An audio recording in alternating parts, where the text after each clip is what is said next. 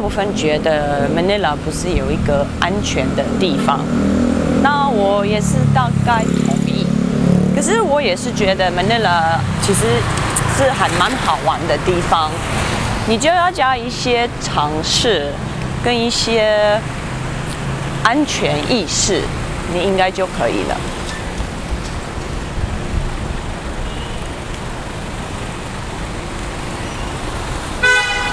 Most people don't see Manila as a safe place.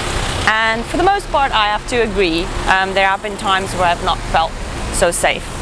But I also think it's a great place. I've had such a good time hanging out in the city. And I think if you just apply a little bit of common sense and some basic safety awareness, you could really have a very good time in the city.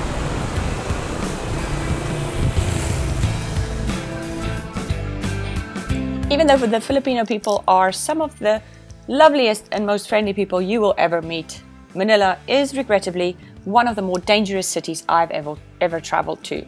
And unfortunately, it seems like that is the overall consensus. So, when you do visit, be vigilant at all times and avoid situations and places where you don't feel comfortable. Due to this fact, tourism in the city is a lot less prominent than, for example, places like Bangkok. But there is still a lot of things to do and see here. And in the 3 weeks that I stayed in Manila, I had a really fun and good time. I think the key is to be informed, aware, and prepared, knowing where to go and what to avoid. And hopefully in this video, I am going to help you with some of that. So according to Wikipedia, Manila is the mostly densely populated city in the world as of 2016.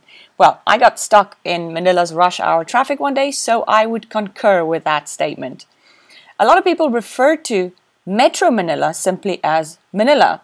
I do the same thing. However, Metro Manila actually consists of 16 cities. Think of them like districts or suburbs, rather large districts and suburbs, of which one of them is the city of Manila. In other words, when people say Manila, they actually refer to a cluster of 16 cities under the umbrella name Metro Manila. But there is only one municipality in this 630 square kilometer area, which, as you can imagine, could make basic services scarce in certain places. So from the research that I've done and in talking to some friends who live in Metro Manila, it is best for first-time visitors to stay in the city of Makati. It's located in the commercial business district, so there's lots to do, plenty of little shops and restaurants and bars, convenience stores, department stores, and lots more. There's also many hotels and hostels in Makati to choose from. Plus, Makati is not that far away from the airport, and considering how congested traffic gets here, Makati is a good option. When I was there, I rented an apartment just north of the Greenbelt shopping mall in Makati. While on the topic of the cities that make up Metro Manila, there are some cities you should avoid at all cost. And I'm going to try my best to pronounce these names correctly. The dim areas of Malati, next to the Bay of Manila, where the botanical gardens are.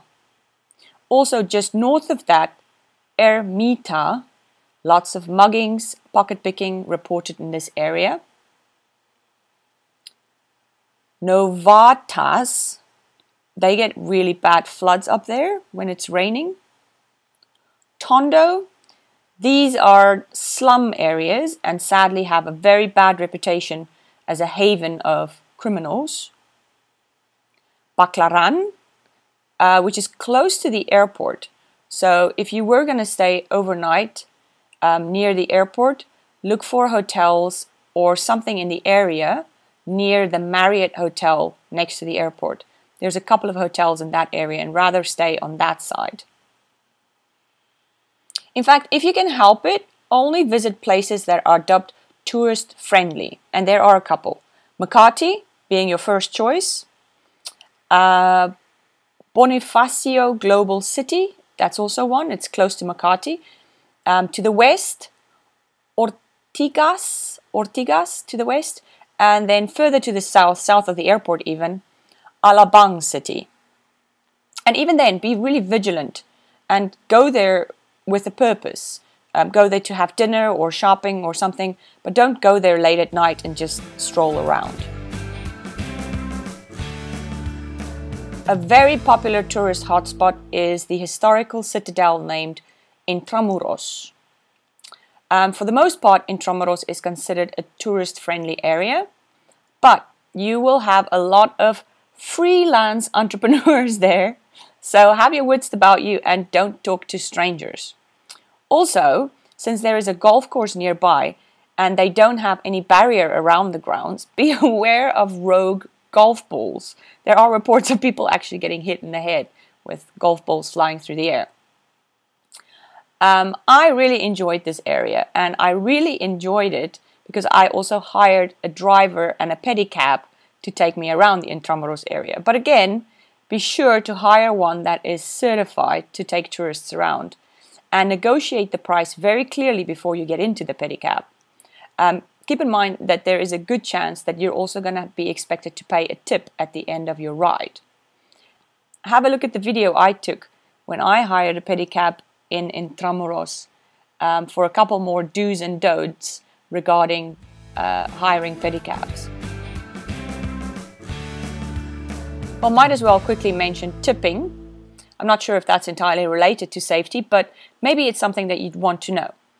So, it seems that tipping at spas, hair salons, and high-end hotels is not encouraged, which I find really odd because I went for a hair wash and there were tipping boxes right at the door as you walk out. So I'm not entirely sure how that works.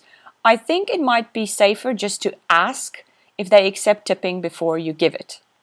Then for good taxi drivers, for tour guides, restaurants and so on, the going rate for tips seem to be between 10 and 20%. In terms of the weather and when a good time would be to visit Metro Manila, Manila's dry season is from December to May, while the rainy season is from June to November. March and May is the hottest and most humid time of the year, with temperatures frequently exceeding 40 degrees Celsius or 104 Fahrenheit. July and September are the wettest months, and December to February are the coolest months. If you do plan to visit during the rainy months, be very careful about flooding and not getting stuck in traffic when there is heavy rain. Well, while on the topic of traffic, I might as well quickly give you a summary of my experience with public transportation in Metro Manila. So, I did take the Manila MRT, which is the subway, by myself, and regardless of everything I read online, I thought it was actually quite okay.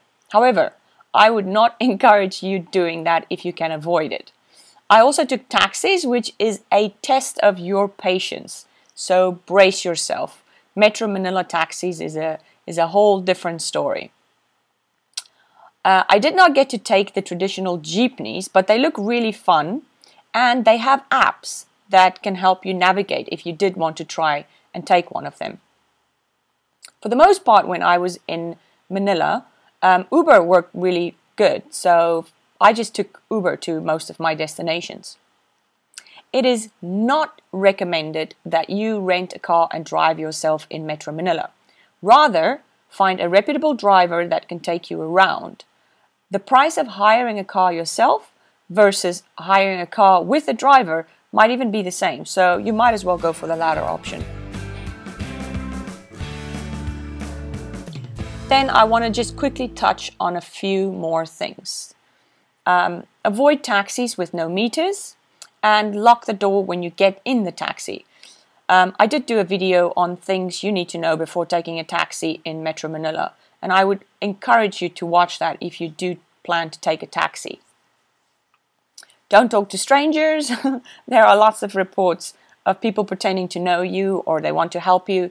If you did need help, find a hotel or a reputable store and ask the staff.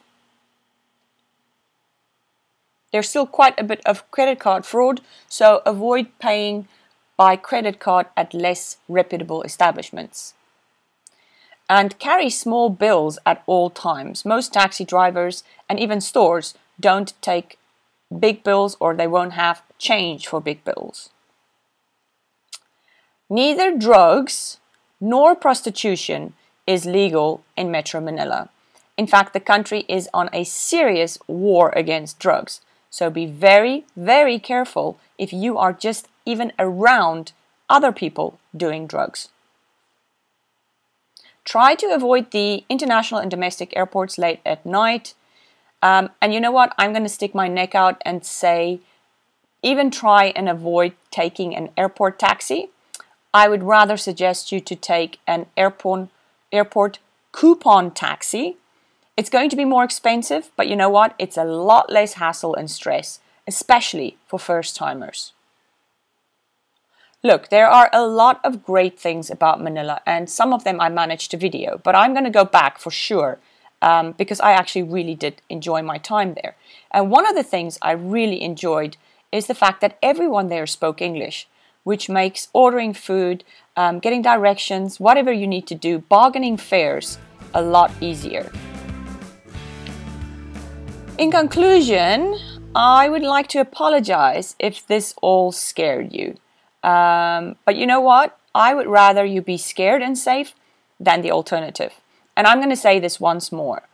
I stayed in Metro Manila alone for 3 weeks in an Airbnb in Makati. I went to Global City, I went to Intramuros, and I went to a couple of other places. I was always very aware of my surroundings. And you know what? I had a really good time.